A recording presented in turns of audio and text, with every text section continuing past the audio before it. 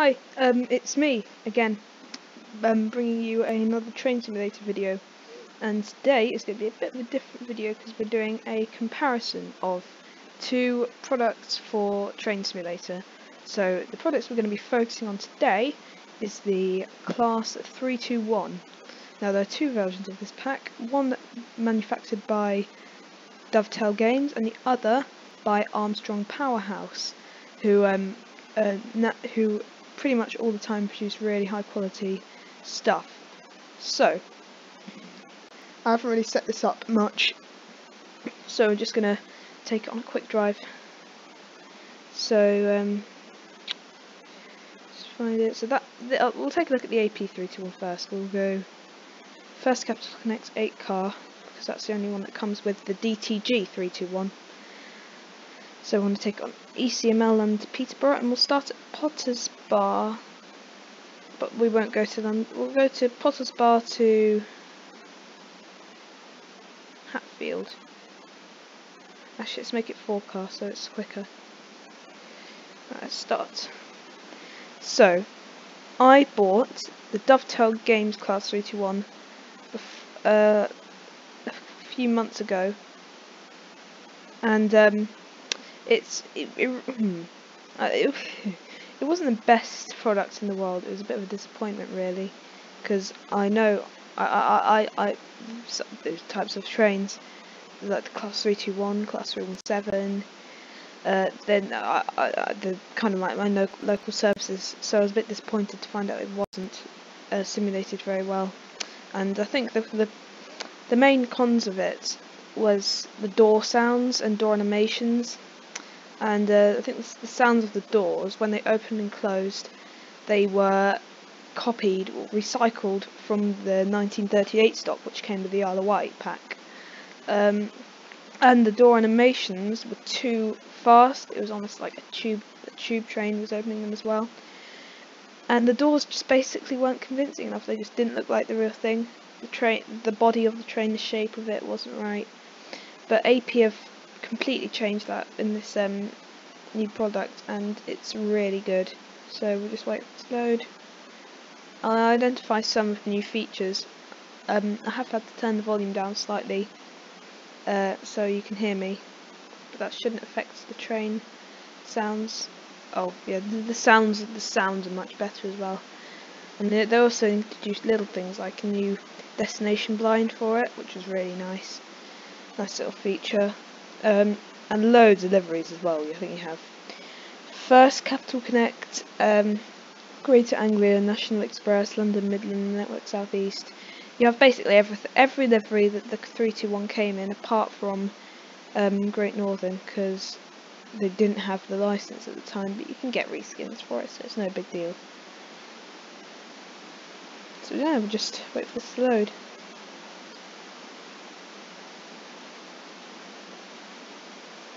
I will make the review kind of snappy because I don't have loads of time to record this.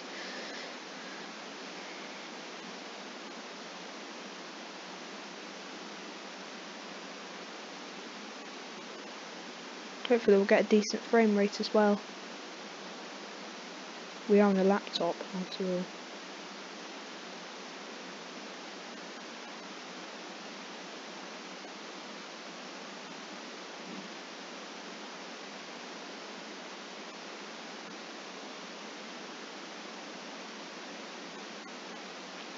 Come on, games, normally they're loaded by now. It was a bit slow earlier. It kept on freezing. I think it actually froze while we were recording for a sec.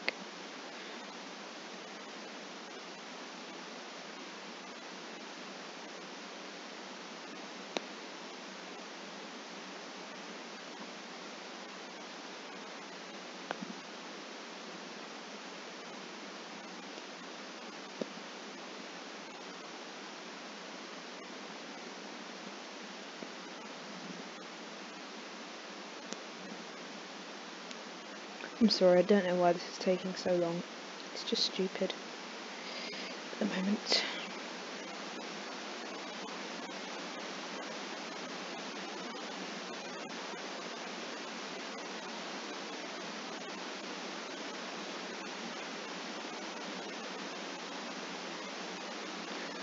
No, the game's frozen again. Come on, wake up.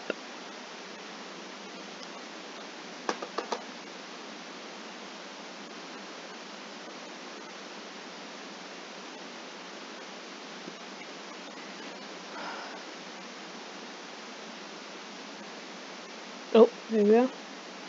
It's back on again. So what I'm using to record this with is Game DVR, which came on the Xbox app, and you can only use it if you have Windows 10, which I do. Which also means I can record more than 10 minutes, so my videos can be as long as possible, as I want them to. And I can get a good frame rate on it, unlike I've gone through quite a lot of screen recorders. The first train simulators videos I started to produce were used by Bandicam, and that wasn't too good because you can only produce 10-minute videos and the quality wasn't so good. Then I used OBS Studio, which ran at about 1 frame a minute because it didn't run very well on the laptop. And now I had a little research and I found about Game DVR. Tested out the London Faversham video I did was recorded using it. So yeah.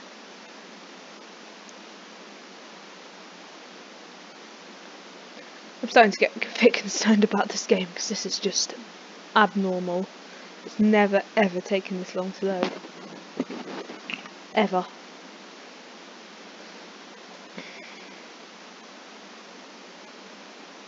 Oh, hello, we're in.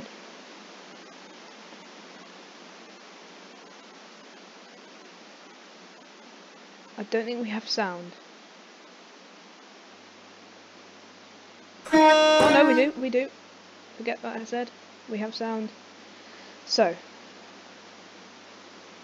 welcome to the Armstrong Powerhouse Class 321. Now, I really like this train in real life and how APO represented it. So I think what I'll do now is I'll just show you around the little features of the cab. So we have a driver reminders appliance here, which can be told by clicking on it or using the Y key, F key. We have a carriage reminder, and the class 320 that comes with this pack unfortunately isn't in 3, 6 and 9, it's in 4, 8 and 12, but you can't have everything. You have headlights and marker lights, day headlight and marker light, I'll put that on. And what I love about this is we have a destination display, which is something DTG 321 doesn't really have. So we'll just put it in for Sings Hatfield. No, let's put it in for Hitchin, which is 00925.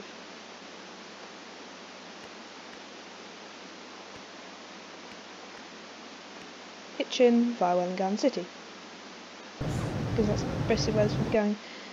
So I think that's it. You have pantograph up and down, I think, but I won't play with that because I never. Yep, pan down. See, the pantograph has now gone down. And if I press pan back up,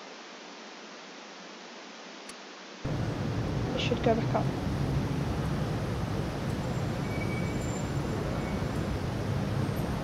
It should go back up. Come on, go back up.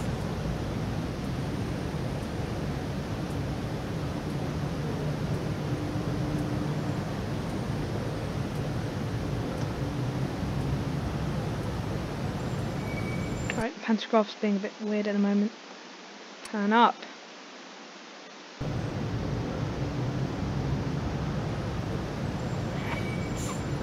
Do I press one of these buttons?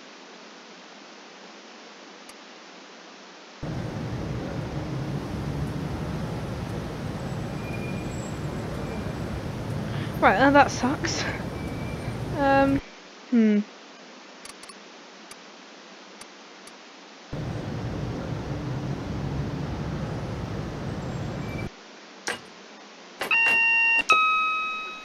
I'm assuming the train won't move. Is the braking? No. I'm really regretting doing that now. You have to put that there.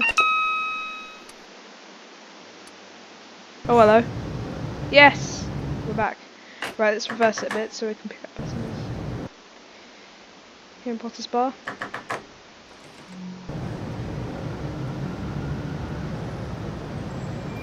Okay, so door animations on this are absolutely spot on. So I'll just show you. And of course those doors didn't open, which is really annoying. Why does it always go wrong when they do this? Those doors did open. Oh gosh. You also have the option of driver only doors, so you do that or that. I'll put it on driver so I can shut them because the doors are annoying. And yeah, it's pretty simple train setup as you saw earlier. Just put that into the thing. The horn is good as well.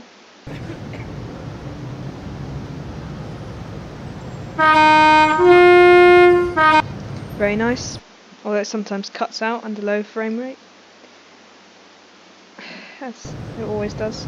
Oh, another thing, you need to go to activate the tail lights, you need to go in here and click the button manually. Right, let's close the doors and actually show the door animations in all its glory.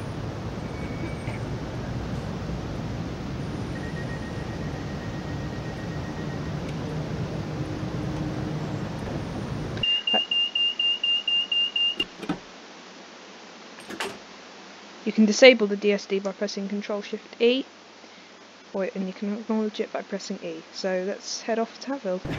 I'll pop myself behind the pantograph carriage so you can hear all the lovely traction motors.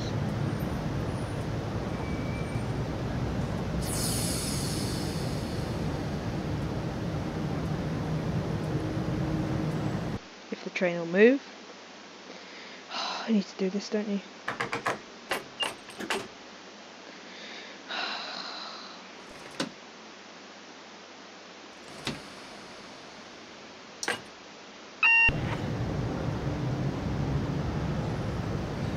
Let's go. Train, you absolute idiot. Move, please. This is all going fine. As you can see, maybe the simulation on this is a bit too advanced for its own good. Especially for people like me. Move, for goodness sake, move! I need to show off the sounds on this thing.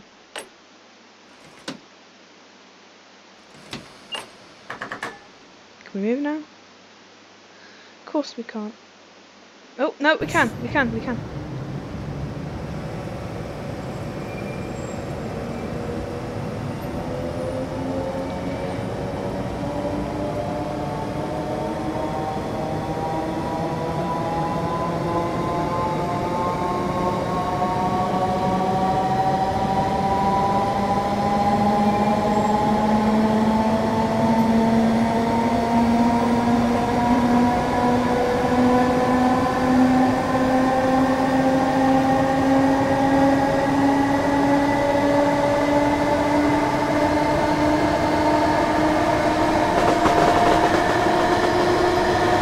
Some very nice track noises there.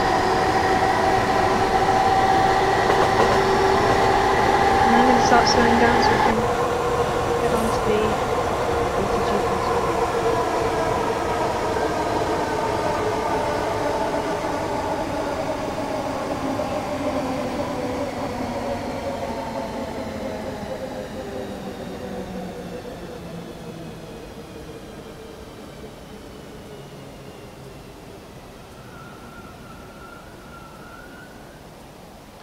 Right, so let's head on to the other train now.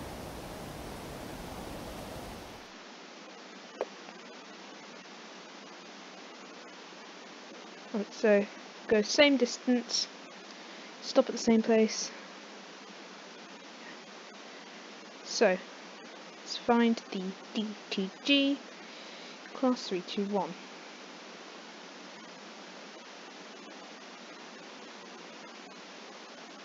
What I might do is actually turn down the ambience noises because it's going to be loud. This train has a really loud kind of motor thing. Just save that.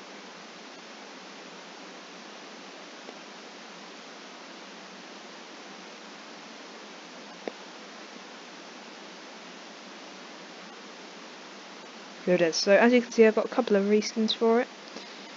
I'm going to take it in First Capital Connect, because that's what we did before. Same time, same places, and let's go. So it only comes with First Capital Connect, but I've got some liveries for it.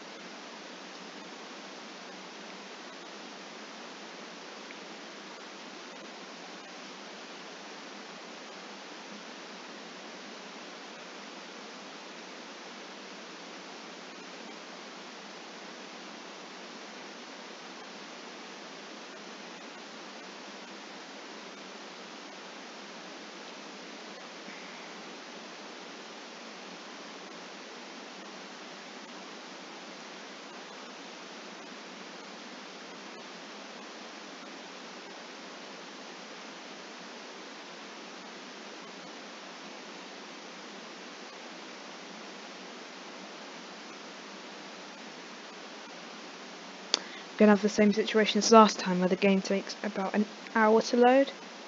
I think it was 5 minutes last time, but this train is a lot less detailed, so it should be quicker. It's always the worst on the first load in a while. I haven't played this game since the London Faversham video.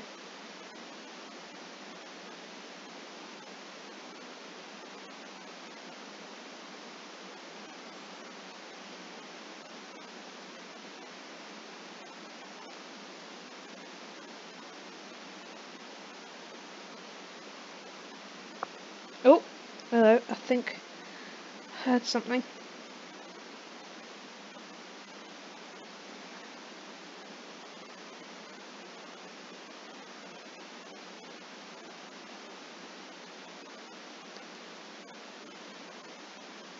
I've got about 7 minutes to do this review, so I need to be quick. Okay.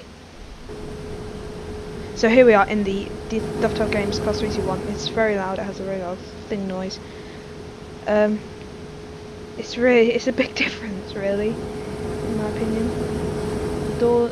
Let's start off with the doors first, because I think this is the main thing to be moaning about with this train.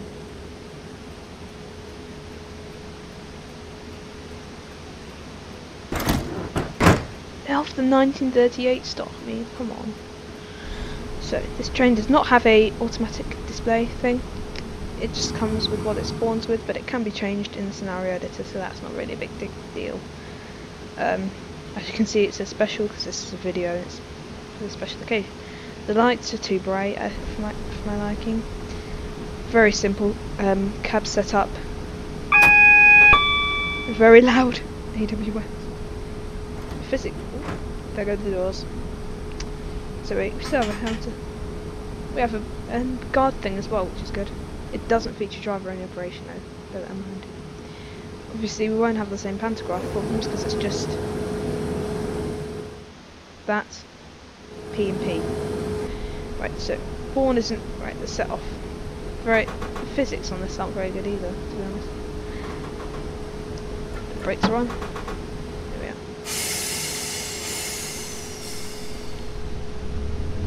Put you back.